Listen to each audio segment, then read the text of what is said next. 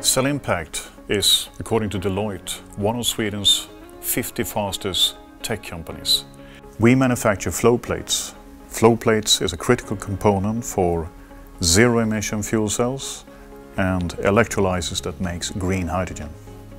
The key challenge for the hydrogen sector is cost and scalability. Cell Impact uses a very unique forming technology that we call cell impact forming. This technology addresses both cost and scalability. It's green, it's cost efficient and very easy to scale up. Green hydrogen is absolutely critical to the green transition of the energy system.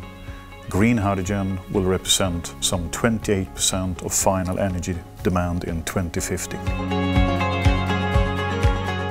There is a demand from our current customers that we have today, but if we look at the broader picture, there are a number of political initiatives that will really drive demand going forward. We talk about the EU Green Deal, for example, that addresses the greening of the energy system, but also energy security issues. And this is where we fit in to the hydrogen sector. When our customers look to the future, their key concern is scalability. And Cell Impact, with its cell impact forming technology, addresses both cost and scalability. Cell Impact have established a production company of flow plates. This started in 2018. We call this phase 1. This was urgent. We had an opportunity to grab demand and support our customers.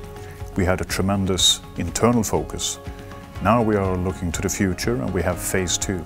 Phase 2 is manufacturing efficiency, but we also have the ambition to internationalize and take our technology to other markets. There is a great interest out there in Cell Impact's technology.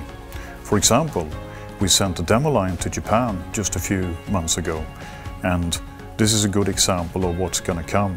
We will showcase in Japan our manufacturing technology to the people who build fuel cells, the automotive sector, and this is something I think we will do a lot more of going forward. And of course, now when we take the next step, we will again need to mobilize. We have a great team, but we need to enlarge that team with other talented individuals that can form a strong Cell Impact team that can not only achieve the phase 2 in the manufacturing side, but also to internationalize the company, take it to new markets.